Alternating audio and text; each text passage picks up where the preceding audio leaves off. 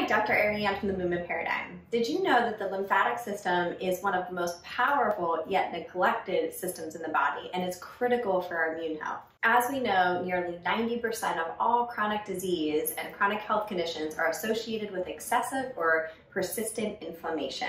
And how do we get rid of inflammation? How do we detoxify our body? Primarily through the lymphatic system and our detoxification organs.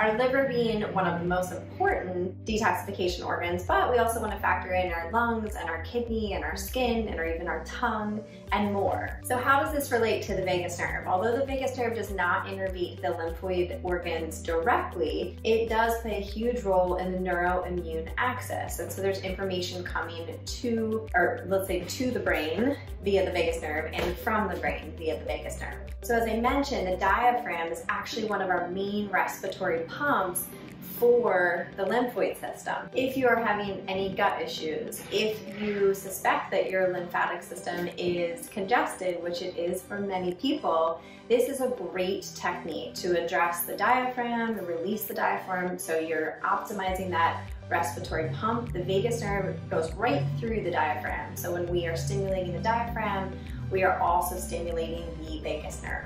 So how do you perform the technique? So first we're gonna go right underneath of the rib cage here. So we can start on one side, you could also do it on both sides. It's a little easier to do one.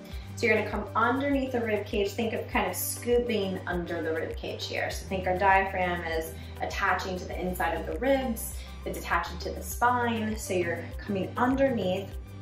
And then once you kind of get that scoop, then from here, you're gonna come towards the opposite hip here. So here we're thinking of releasing the spleen, also a lymph organ, as well as the stomach and the pancreas. So we're releasing, and we've switched to the other side where we're more at the liver and the gallbladder, releasing.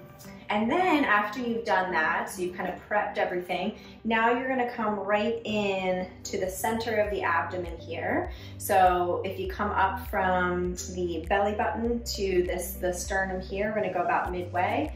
And think you're gonna incorporate this with your breath. So it'll be breath in, exhale, breath in, and just a pumping motion to actually pump that lymphatic system.